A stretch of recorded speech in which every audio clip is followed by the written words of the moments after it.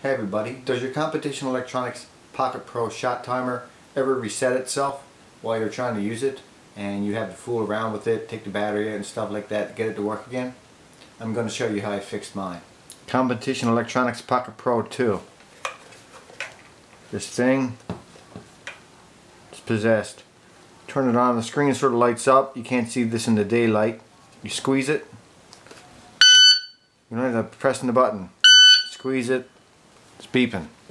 No timer. For some reason I don't even get the okay, press some buttons. This is all screwed up. Take the battery out, reset it. Something's funny going on, loose connection somewhere. 1, 2, 3, 4.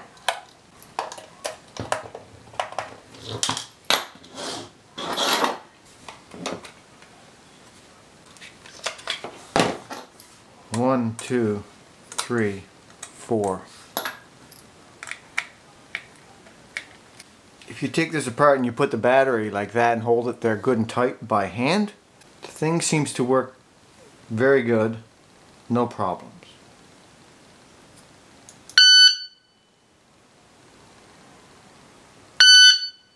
No problems. The problem is the battery doesn't make very good contact with these leads when the case is mounted together. Good reliable battery contact with the leads relies on a two-piece case. The top side, or this top half of the case, which is mounted to the bottom half, the top half of the case will push on the battery and the bottom half to make good contact with the leads in here. And what you've got is probably in the hot sun, something like that.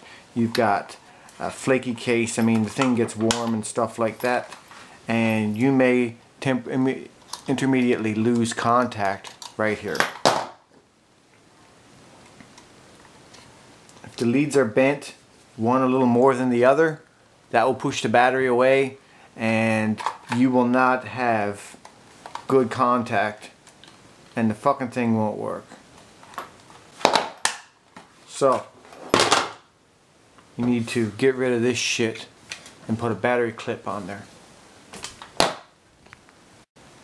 So we're going to have to unsolder these two clips, take our pocket knife or some type of file or something, get rid of that little plastic tab and cut away this wall right here so the battery with a clip will fit in this hole. Okay, so I just cut away the tab that was right there.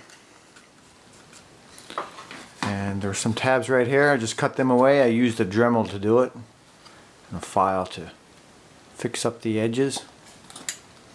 I also cut a notch right here for the battery clip to fit into.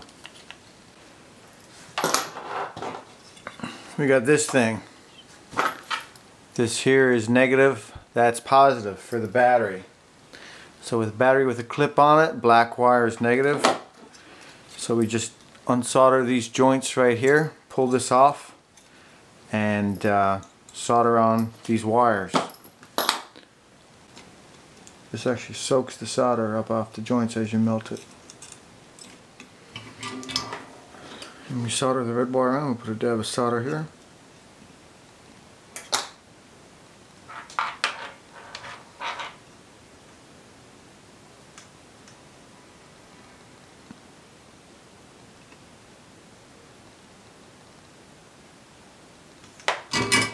I'm going to flip this thing over.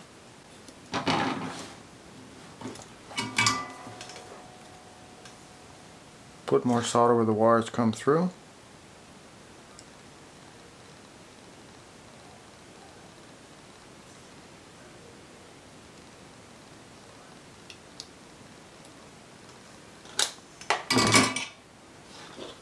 That's that. Now put this thing back together.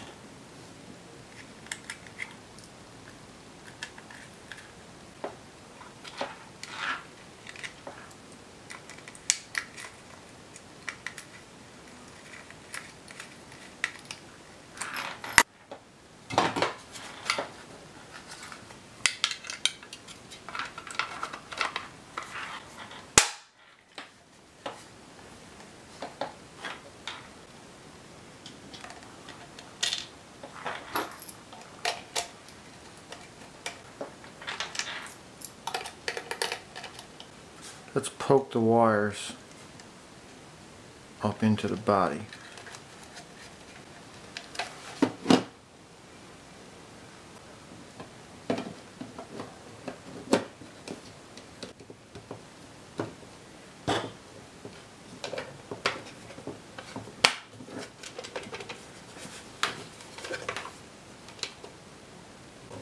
There you go. It works now.